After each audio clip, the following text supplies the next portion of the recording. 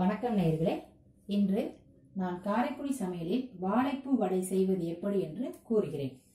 இதற்கு தேவையான பொருட்கள்: வாழைப்பூ, கடலைப்பருப்பு, சோம்பு, சின்ன வெங்காயம், வரமிளகாய், உப்பு, எண்ணெய், கறிவேப்பிலை, மல்லித்தழை. நேயர்களே, காரைக்குடி சமையலுக்கு புகழ்பெற்ற ஊர். இங்கு செட்டிநாட்டு சமையல் மிக பிரபலம். அவற்றில் குறிப்பிட்ட சமையலுக்கு உலக அளவில் மிக அதிகமான வரவேற்பு உள்ளது. அந்த சமையலில் இன்று வாழைப்பூ வடை செய்து காட்டப்போகிறேன். பொதுவாக வாழைப்பூவில் மிக அதிகமான சத்துக்கள் நிறைந்துள்ளது. அதுவும் முக்கியமாக பெண்களுக்கு மிக அதிக நன்மை உள்ளது. கர்ப்பப்பை கோளாறுகளுக்கு இந்த வாழைப்பூ மிகச்சிறந்த மருந்தாக பயன்படுகிறது. இப்பொழுது செய்முறையை பார்ப்போம். முதலில் கடலை பருப்பை ஊற வைத்துக் கொள்ளவும். அது நன்றாக ஊறிய பிறகு அதனுடன் சோம்பு, வரமிளகாய் இவற்றை அம்மியில் அரைத்துக் கொள்ளவும். அரைத்த பிறகு வாழைப்பூ எப்படி எடுப்பது என்பதை நான் காட்டுகிறேன். வாழைப்பூவில் அந்த மேல் தோலையை உரித்த பிறகு அந்த பூ இப்படி இருக்கும். அவற்றை நீங்கள் இப்படி கொத்தாக எடுத்துக்கொண்டு கையில் இப்படி பண்ணினால் அந்த நரம்பு தெரியும். இந்த நடுவில் இருக்கிறது பாருங்க. இந்த நரம்பை எடுத்துவிட்டு இந்த தோலையும் எடுத்து விட வேண்டும். இது ஏனென்றால் அரைபடாது. அதற்காகத்தான். இந்த நரம்பை பிப்பதே மிகவும் கடினமாக இருக்கும். பிக்கவே முடியாது. இந்த தோலை எடுத்து போட்டுவிட்டு இதில் உள்ள எல்லா நரம்பையும் எடுத்து விட வேண்டும். கடைசி வரை எனக்கு இன்று ஒரு சிறிய பூ தான் கிடைத்தது. நான் மிக குறைந்த அளவில் செய்திருக்கிறேன். உங்களுக்கு எவ்வளவு பூ கிடைக்கிறதோ அதற்கு தகுந்த மாதிரி நீங்கள் பருப்பை போட்டுக்கொள்ளவும்.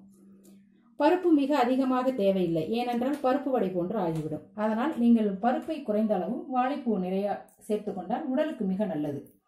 இந்த மாதிரி எடுத்துக்கொள்ளவும். எடுத்து இதை நான் வாழைப்பூவை அரைத்து வைத்திருக்கிறேன். இதை இரண்டையும், கடலைப்பருப்பு அரைத்ததையும் வாழைப்பூ அரைத்ததையும் நான் ஒன்றாக கலந்து வைத்திருக்கிறேன். இவற்றுடன் நறுக்கிய சிறிய வெங்காயம் தான் நாம் எடுத்துக்கொள்ள வேண்டும். பொதுவாக வடை என்றாலே சிறிய வெங்காயம் தான். அதுவும் காரைக்குடியில் சிறிய வெங்காயம் சமையல் தான் மிக அதிகமாக இருக்கும். அவற்றை கையில் நன்றாக பிசைந்து கொண்டு இவற்றுடன் கலக்க வேண்டும். வாழைப்பூவையும் கடலைப்பருப்பையும் ஒன்றாக அரைத்து, சோம்பு, வரமிளகாய் இவற்றை எல்லாம் ஒன்றாக அரைத்து அதனுடன் நாம் இப்பொழுது சிறிய வெங்காயத்தை கலக்குகிறோம். இவற்றுடன் பொடியாக நறுக்கிய கறிவேப்பிலை, மல்லித்தழை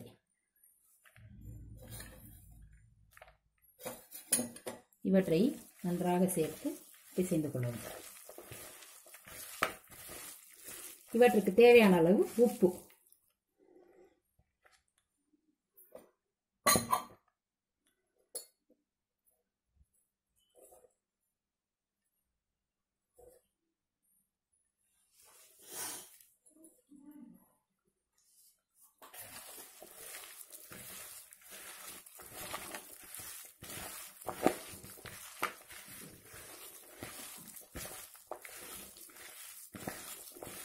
நன்றாக உப்பு எல்லா இடத்திலும் சரியாக படிமாறு பிணைந்து கொள்ளவும்.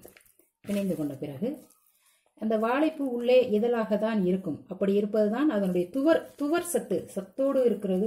அந்த உள்ள துவர் தான் மிகவும் அதிகமான சத்து உடைந்தது. இவற்றை நாம் சிறு உருண்டையாக உருட்டி இப்படி தட்டி வைத்துக் கொள்ளவும். இதுபோல் நீங்களும் வடையை தட்டி எடுத்துக்கொள்ளவும். இப்பொழுது ஒரு கடாயை அடுப்பை ஆன் பண்ணி ஒரு கடாயை வைத்து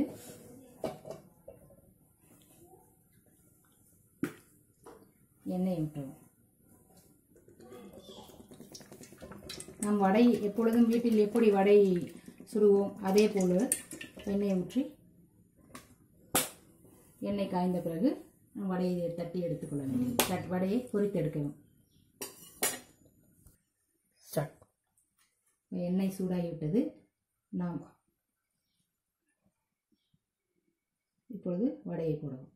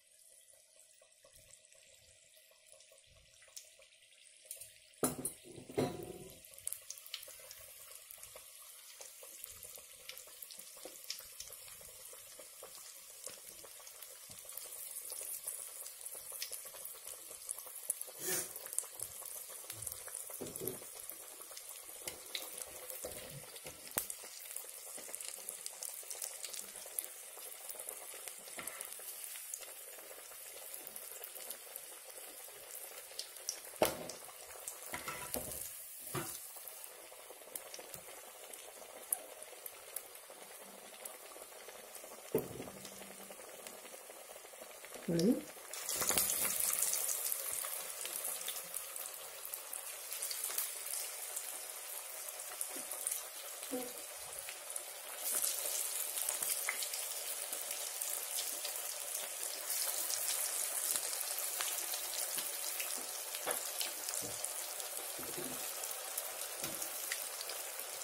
எண்ணெய் நன்றாக காய்ந்து விட்டது. அடுப்பை கொஞ்சம் குறைத்து விடுவோம்.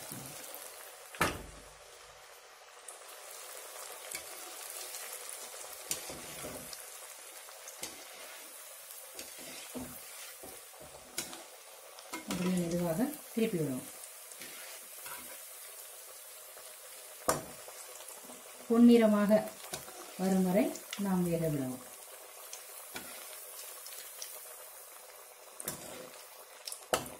அது அப்படியே உள்ள மெதுவாக இருக்கும். சாப்பிட்றதுக்கு மிக அருமையான உணவு. இதை வந்து காரைக்குடி பக்கம் வந்து என்ன பண்ணுவாங்கன்னா, மதிய சாப்பாட்டிற்கு இதை செய்வாங்க. வாரத்தில் 2 நாட்கள் வாழைப்பூ சேர்த்துக்கொள்வாங்க இங்கே உள்ளவங்க. இது மிகவும் மிக மிக மிக வாழை மரத்தில் உள்ள அனைத்து பாகங்களும் நமக்கு பயன்படுகிறது. அதிலும் இந்த வாழைப்பூ பெண்களுக்கு மிகவும் அருமைய மருந்தாக உள்ளது.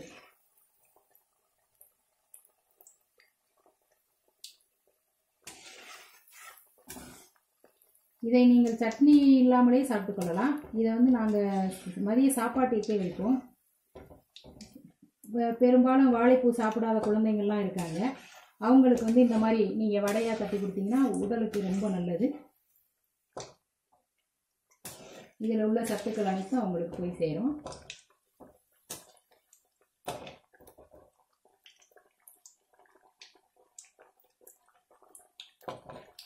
நல்லா வேகணும். ஏன்னா நான் அடுப்பை குறைச்சி வச்சுட்டேன்.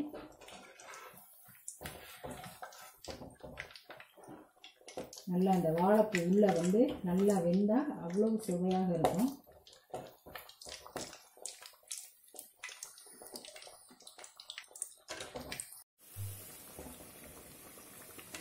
இப்பொழுது நன்றாக வெந்துவிட்டது.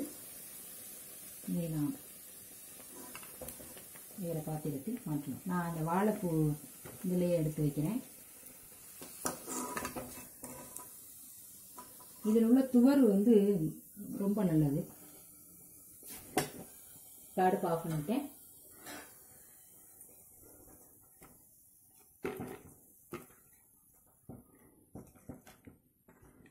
சுவையான சூடான வாழைப்பூ வடை தயார். இந்த வீடியோ உங்களுக்கு பிடிச்சிருந்துச்சுன்னா சேனலை லைக் பண்ணுங்கள், கமெண்ட் பண்ணுங்கள், சப்ஸ்கிரைப் பண்ணுங்கள். நன்றி.